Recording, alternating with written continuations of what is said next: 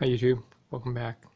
Today we're going to swap out the spinner drive inside this Toshiba satellite with the HP 512 SSD. And go over step by step how you go about doing it. First thing we have to do is clone what's inside this computer so we won't lose it. So it's more on the software side we got to worry about.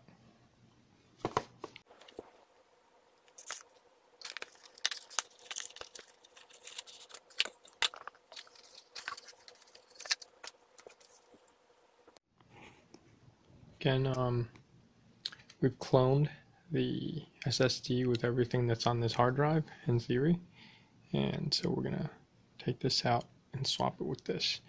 Now I'm probably going to make another episode on how we went about doing that. What I did was before I open her up, there's some software aspect. You have to either have one of these Sabrent USB enclosures that'll take the SATA connectors and clone it. I used a software called Micron.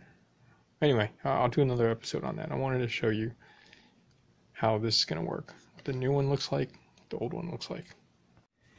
So these spinner hard drives are very sensitive to shock, and so you have this big rubber padding thing around it, and it doesn't look like it's attached to any screws. So we're just gonna pull it back this direction.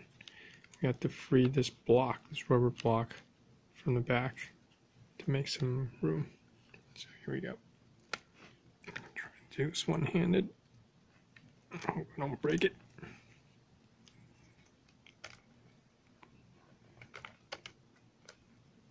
There.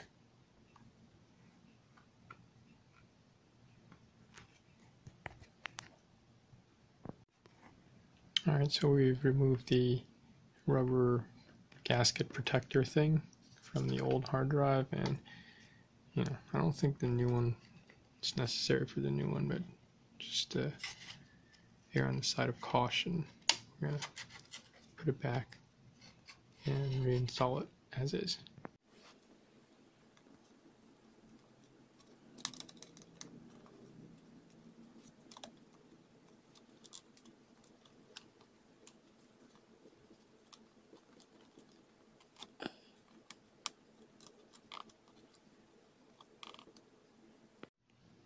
And again, one final shot.